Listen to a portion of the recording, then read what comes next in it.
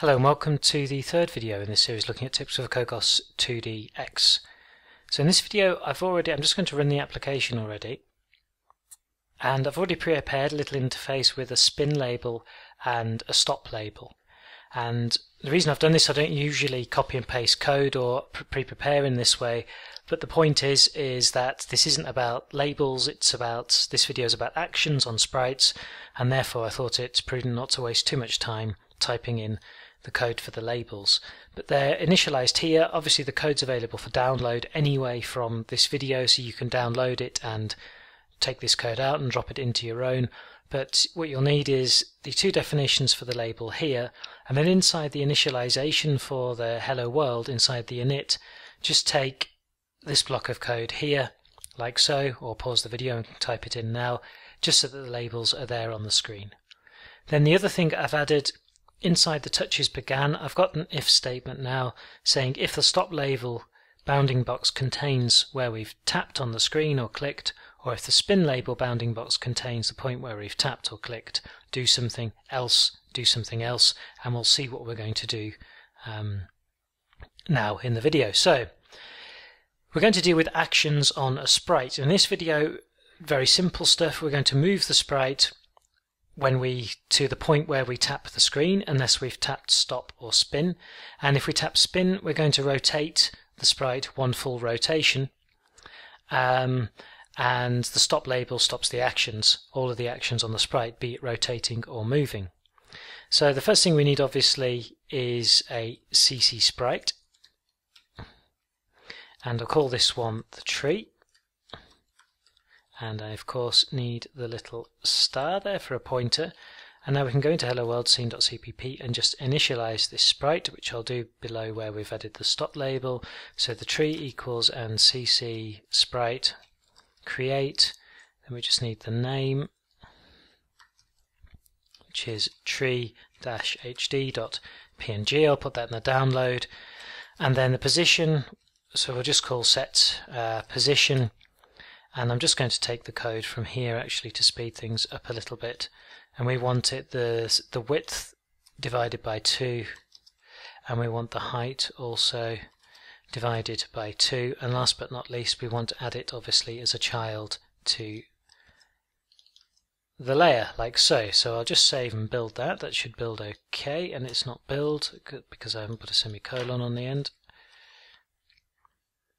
And now just run the application and make sure we have a tree in the middle of the screen. And we do. Good. So the first thing we have to deal with, let's deal with then the moving action. So we want a function in our class called moveTree, and we want to say where we want to move it to, and we're going to define that as a CC point called position. In fact, we'll call it new position, so it's obvious what it is. And just take this function then and drop it inside the implementation, the CPP file at the bottom of the file here, and prefix with hello world. And finally, after a couple of minutes, we're ready to look at how we'll move our tree. So let's, first of all, the way we do it's very simple. We create an action object, of which there are various types, and the movement one is called CC move to. And give it a name, so I'll call it action move. And now CC move to has a create static function where you can see with the arguments here we can give a duration. So let's say we're going to take 3 seconds to move. That's a little bit too slow. Let's say 2 seconds. And now we want to say where to. And we'll say new position. And all we have to do to then run that action is simply to take the tree and say run action and action move. And that's actually all there is to it. So if we go back up into our touch here, we can say in this else clause here then, move tree to the location of tap. So if I run the application then,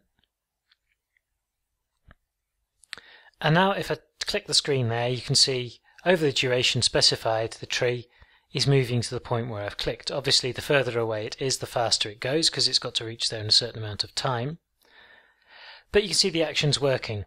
Now something interesting, however, with this action is what happens if I click quickly on the left here, but also on the bottom. And what happens is you can see it goes diagonally and like that. And the point is it runs the actions then simultaneously. It won't run one action after the other. So as I click over the screen, the actions then run for their respective duration, but they won't run cumulative in sequence in one after the other. So what we need is we need some way of stopping the previous click action before we start the new one. And one way to do that, or to stop the action, is to say the tree and stop all actions.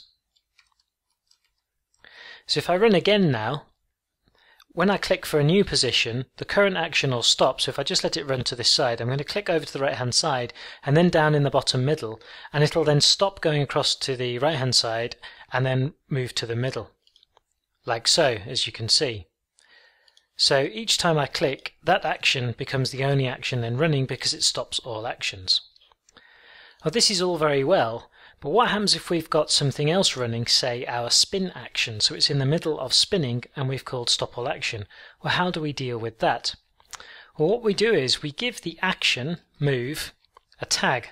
So we call a set tag and give it an integer, and this I'll say give it a 1, and of course in a real app you would never hard code this number, it would be a constant. And now we can say on the tree stop actions by tag and 1. And this will then only stop the actions that have the tag 1, which in our case is our move action, which means that the spin will still carry on happening. Now we can't see the effect of that, so we'll put the spin action in now, so we can actually demonstrate that. So going back into the header file, let's have void and spin tree, and this doesn't take any arguments at all, so I'll just drop this then into the implementation file. Down the bottom here, void spin tree, prefix with hello world, and the code now is almost exactly the same.